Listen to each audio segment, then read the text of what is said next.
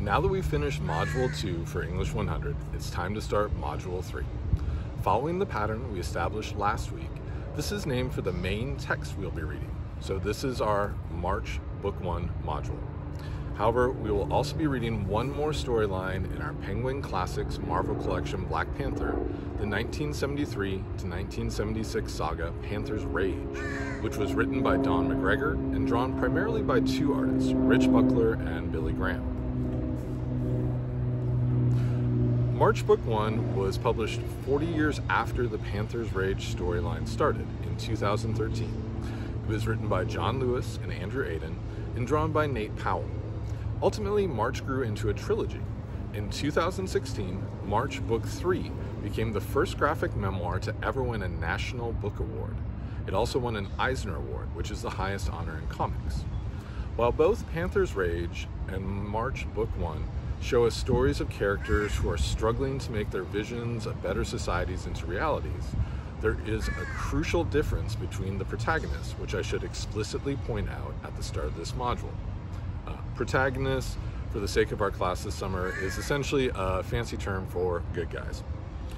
Our protagonist in Black Panther, T'Challa, is fictional, but our protagonist in March, John Lewis, is non-fictional.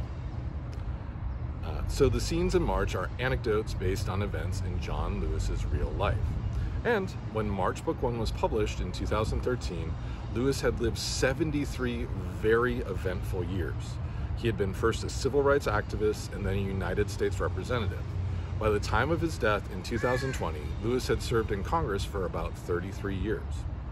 For those of you who are unfamiliar with Lewis, I've included in the materials for Module 3 an optional link to a video of his 2016 appearance on The Late Show with Stephen Colbert, during which he characteristically encourages us to get in trouble, good trouble, necessary trouble. So, the word of the day is trouble. For those of you who want to read Black Panther and March Book 1 strategically, in Essay 3 you'll be prompted to write about two particular aspects of them. First, in both books you should look for panels in which the protagonists and or their close collaborators communicate what type of better society they're trying to create for their people. For example, in A Utopia for a Dystopian Age, Espenhammer categorizes ideal societies as utopias of desire, justice, technology, or nature.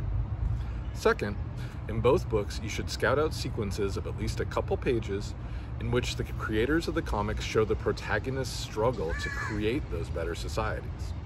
For an example of what I mean by this, you could check out paragraphs 22 and 23 in Graphic Nonviolence, Framing Good Trouble in John Lewis's March, in which Johannes Schmid analyzes a couple of the opening pages in March Book 1.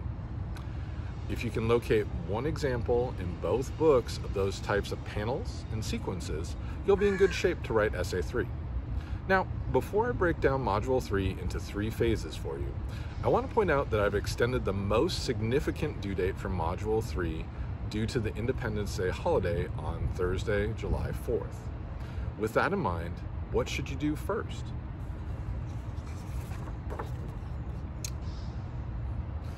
Even though it is not due until next Friday, July 5th, I recommend that you first read the prompt for Essay 3. That way you'll have an understanding of what the contents and the activities in Module 3 are meant to prepare you for. What should you do second? After you read the prompt for Essay 3, you should start working your way through the section of the module labeled Content. Because we spent a significant amount of time in Module 2 learning the established terminology of our unfamiliar academic field of comic studies, in Module 3 we'll concentrate on exploring additional frameworks of analysis, such as the ones you'll find in the excerpts by Scott McCloud called The 5 Choices and 5 Choices Checklist, and in the article by Johannes Schmid titled Graphic Nonviolence. This section of the module is where you will also find the next video in my How to Read a Comic Book series. What should you do third? After you complete the content section, you should move on to the craft section of Module 3. This is where I put together a set of lessons that are meant to deepen your understanding of the targeted skills and strategies I'll be assessing with your third essay for English 100. Once again, those include creating an anecdote from your personal experiences, creating an argumentative thesis and supporting it with evidence, formatting your essays, and compiling a works cited list. In terms of due dates, the first goal for Module 3 is to complete the contents and the activities, as well as to write a rough draft of the essay by Sunday, June 30th. The second goal is to peer review 2 of your classmates' rough drafts by Tuesday, July 2nd. And the third goal is to submit a finished draft of your essay by Friday, July 5th.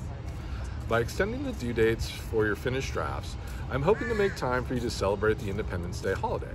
And if you're inspired by Lewis, to perhaps get in a little trouble. Good trouble. Necessary trouble.